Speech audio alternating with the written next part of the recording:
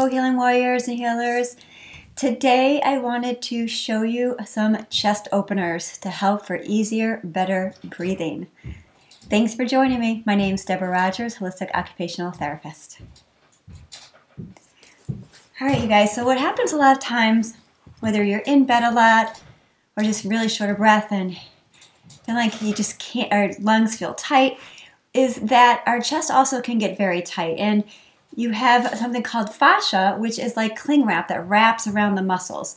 So the fascia, the muscles in our chest, even in our shoulders and our arms, can get very tight, even our neck. And when we open this up, it feels just easier to breathe sometimes. All right, so I'd love to teach you some different chest openers. So what you're gonna need is, if you have a ball, such as a tennis ball, and if you have, it could be a yoga mat, it could be a foam roller, like what I have here, or just get 2 blankets and you're gonna roll them up the long way because we're gonna be lying on it. Okay, so hopefully you can see that's okay. What I did is I took 2 blankets and I rolled them up the long way. I like to be, because we're gonna be lying down, putting our back on this. I propped it up to show you that if you want to prop it up and have more of a reclined position, it's easier to breathe. I have actually 2 pillows that I'm propped it up on, all right? So you could actually do this in bed if that's easier than getting on the floor.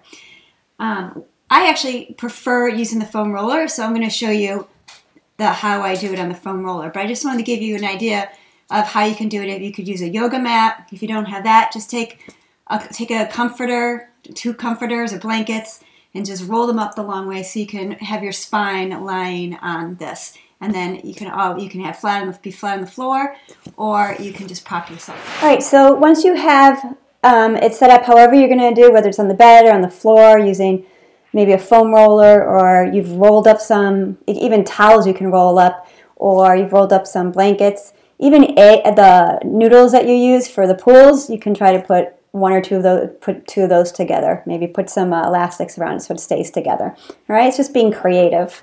So when you're ready to get on, you're gonna go on your side, and then you're just gonna roll over. Feet planted on the floor, knees bent. And I like to have my entire spine from my head actually all the way down to my tailbone supported. That's what's comfortable for me. Especially if there's any back issues, I like to have, people have back issues, I like to have that spine fully supported. And all you're going to do is bring your arms out to the side, or I like to bring them out to the side. I have mine about a 90-degree angle. You do what's comfortable for you. I do this position to stretch a lot because it's a wonderful, wonderful chest opener. If it's too difficult for your arms, though, to go right on the floor, you want to be in a relaxed position, as relaxed as possible. You don't want to be overstretching. So you take a pillow or a block, and you can put it right under your arm so your arm has support. It could be the upper arm, down lower for the lower arm. That actually feels nice and comfortable. So whatever works best for you. And then you're just going to rest. This is about restorative pose. And restorative means where you're just relaxing into the pose. Relaxing into your body, deepening into your body. Allowing your body just to get heavier, heavier. And then just focusing on that 4-6, 4 inhalation, the pause, and then the 6 exhalation through the nose or the mouth. And you can even do 8 for an exhalation count if that's better. Okay, breathe it in. Pause, breathing out. Focusing on that diaphragmatic breathing. Breathing in.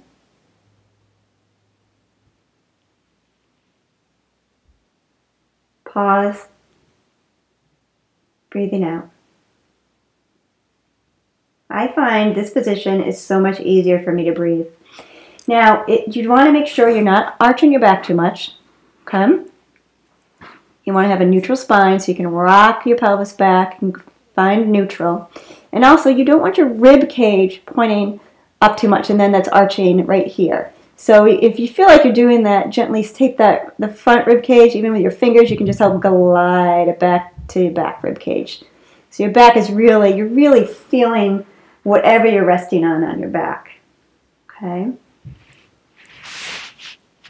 And what happens is we get so tight trying to breathe or being in bed too much and just not being as active.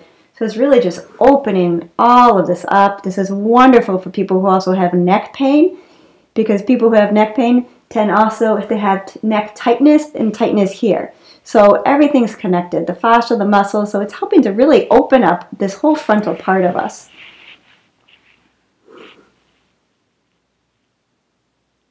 Now let's take another breath together, breathing in, pause, breathing out.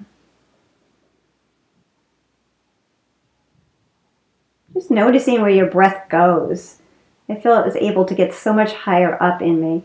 I'm able to expand my lungs and my rib cage more. Now, if you have that tennis ball, take the tennis ball and you're just going to do a little massage for yourself, a little myofascial work. You're just going to put it right under your collarbone and you're just going to roll it around. Little circles, or you can go back and forth. You don't want to go too hard. You can even like just hold it and make circles like that. Just be careful. You don't want to be bruising yourself. You want to be gentle with yourself. It's easy to feel a knot and like, oh, I'm going to dig that out. But that's not what this is about. We're being kind and nurturing to our body. Our body's already been through a lot. You can go up and down, even the shoulder area, front of the shoulder. And then you can even go up and down your sternum. Not right on the sternum, but right on the sides of the sternum. Now what we're really trying to do is just help release that pectoralis major muscle and the fascia around here, so we can get a little bit more of an opening. You can even go off to the side, right close to your armpit. And then you can go to the other side. You know, when you have time on your own, just experiment what feels good, where it feels good, what the pressure works best for you.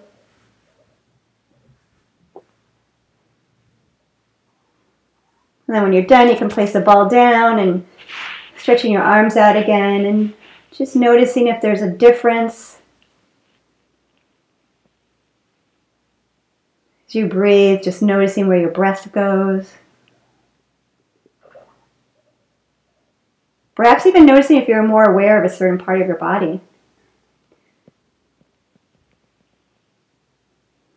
Also make sure that your chin's a little tucked. You don't want to be overextending your neck. And maybe just not even focusing too hard in this position.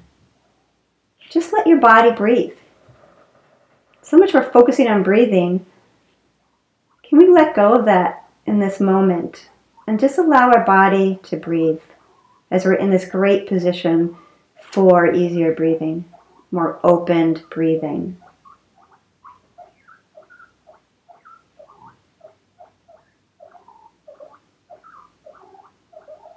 Okay, how about we take one more breath?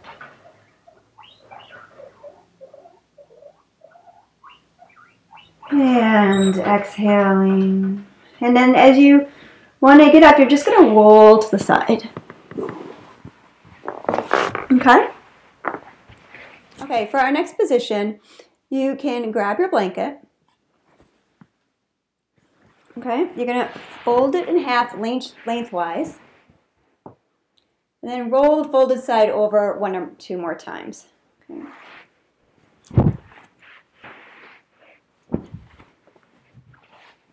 All right, so it looks like this.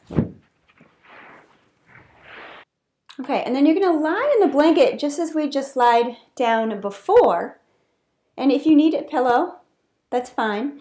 But we're going to place the blanket roll along the lower edge of our shoulder blades. So your head's going to rest on the You're going to rest your head on either a pillow that's going to be at the top, or you can use the foam block. And you're going to place it at the top. So it'll give you a nice chest and shoulder opening also. And it might feel a little less intense than the one that we just did. Right, so we're going to get on it.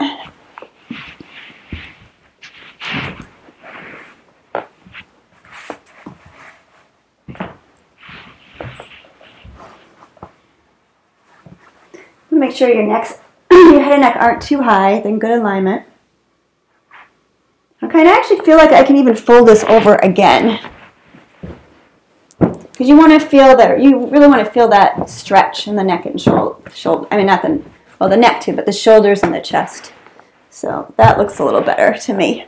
So it's almost like this part of your body is going to be up on the blanket, your head on the block, and then your back is kind of, your lower back is going to be on the floor. All right. So you can either come down that way or get on your side and then just roll over. This is also something that you can do in bed too. Okay? And then you just bring your arms out to the side. And again, this is a nice restorative pose that you can stay in for 5 or 10 minutes. You can actually, if you want it more relaxing, you might feel like you just have your knees fall together and kind of rest on each other for support, so you're not holding them up. Some people like to bring their legs out like this. So you're getting like an opening in both at the lower body and the upper body. And just breathing. If you don't feel like you're getting enough of a stretch, you might kind of want to double up on your blankets to get a little higher.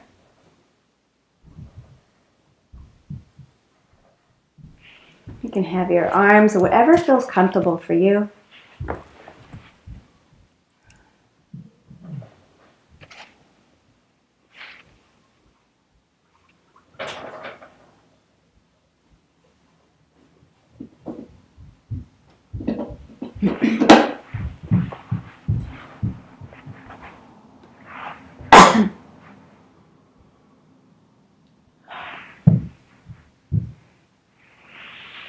And then just breathing. Noticing where the breath goes versus the pose before versus this pose. Maybe even noticing, practice breathing before you get in the pose, and then get in the pose and notice the difference. This tends to really help me achieve more of a complete full breath. Getting into all of my body, all of my lungs. And again, this is also a great pose if you feel like you have anxiety. And you just need a really nice restorative pose that you can just drop into, relax into. You know, there is also a saying that 7 minutes it takes for the nervous system to drop back down into being calmer. That's why the pose of Shavasana poses at the end of a yoga class can take a little while. They should. During my yoga teacher training, we were told leave somebody in that pose at the end, also known as the corpse pose, for 7 minutes because it takes that long for the body to be able to like start calming itself. So perhaps 7 minutes is the key number for you. We're not going to stay in that pose this long in this video, but I encourage you to try it.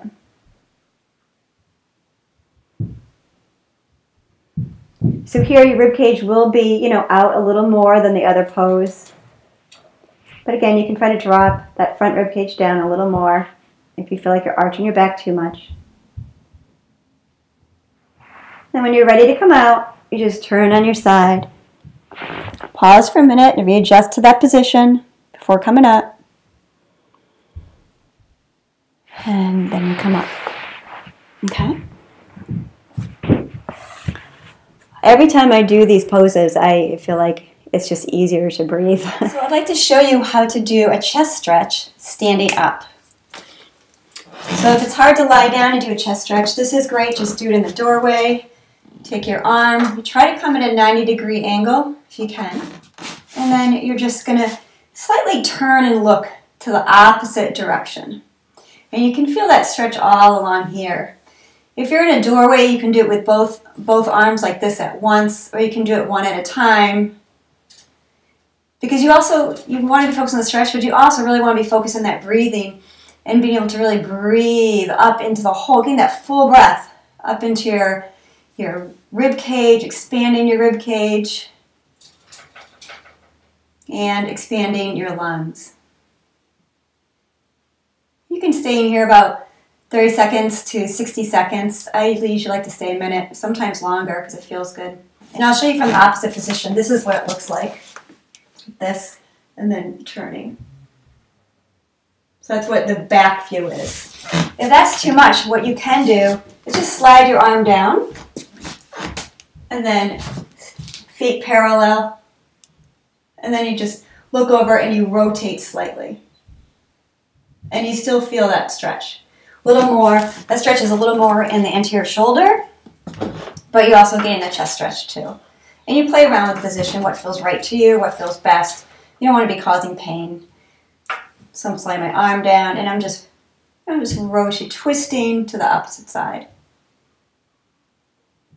And remember the belly breathing, the diaphragmatic breathing.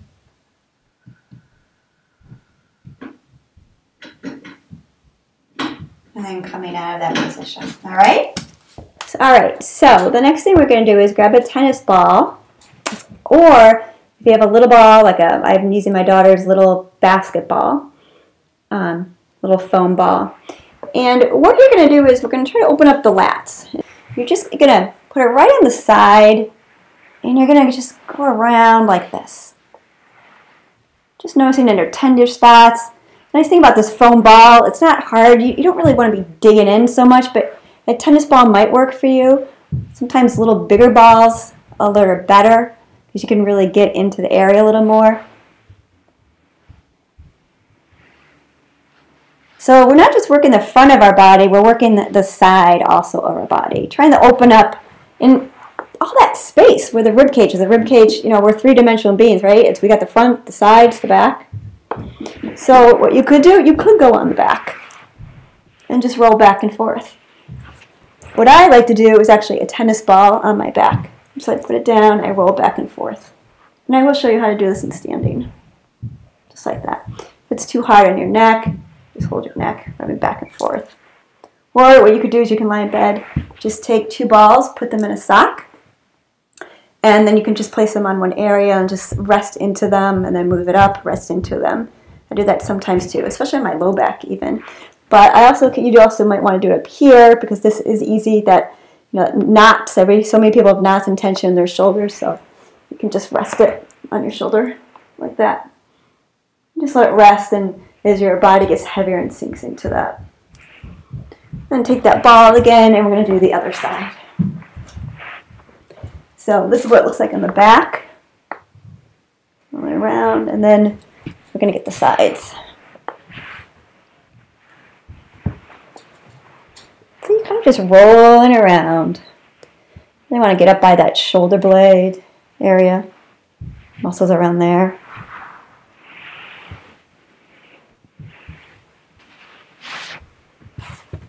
And then see how that feels. All right, so in standing, you can either use the ball or the tennis ball. It's a little easier using a slightly bigger ball in standing, but you're just going to put it, what you're going to be doing is putting it right there and using the wall to kind of push it back on you. You're going to use the wall to push it back on you and kind of move it, kind of like what we did when we were lying down. And I'm going to do it right in the corner. You're just going to move back and forth. Try that and see how that feels. So you're getting like the top, upper chest, even the side. Okay, and then you want to do the other side. You can yourself up. Tennis ball. You could use the tennis ball. It's a little harder versus that ball is a little easier to stay in position, but you do the same thing. So you put it here and you roll it. You might like the feel better than one or the other. This is easier to kind of pop out, but I've got it. Or you can just hold the ball and you roll your body, you move your body back and forth on it. The other thing for the back is you put it up, you're going to put it on the wall and you just kind of move up and down on the wall. Just like this. And that can feel really good on the back, the upper back. You kind of go over the rib cage a little, or use the bigger ball if that's more comfortable. It's just the whole idea of just relaxing all the muscles around that rib cage so we can expand that rib cage even more when we breathe. Feeling that we can get more of a breath in, which is a great feeling, right? All right, so after we finished it, we didn't spend too much time in each one, but just notice how you feel. Like I feel like I can open my chest more. I almost feel like my body is cueing me to remind me, oh wait, open up that chest more. Okay, so let's just roll up our shoulders and down, send them down our back. Feeling that chest open now. Now the trick is you can put your elbows into the side, 90-degree angle, your elbows are bent, and bring these arms out like this and squeeze your shoulder blades together. Taking a breath in and out. Back. You could do this like 5-10 times. It's a great exercise. But it's a nice way to remind us to finish off, giving us that cue of opening the chest. And even notice now I feel even more like my back is getting activated and kicking in to help keep my chest open, which is so important. It's just not about opening the front, it's about having, incorporating our muscles to help hold ourselves open as well. It's not just relaxing here, it's also helping our muscles be activated to hold us in the correct posture that's best for us, that's easier for breathing. All right, you guys, I hope you find these exercises or these poses helpful to you. Stay in them for 5 minutes, 10 minutes. Try to find a ball somewhere. You can even get a little ball at CVS, really cheap in the kids section, and try it out if you're interested in trying out the massage. It feels really good. You can use it on your hamstrings, your calves. Might even be good for helping to move that blood back up from our calves. Okay, so I hope you have a wonderful restorative day, since that's the theme of these poses. I'm wishing you a restorative day. Take care, everyone.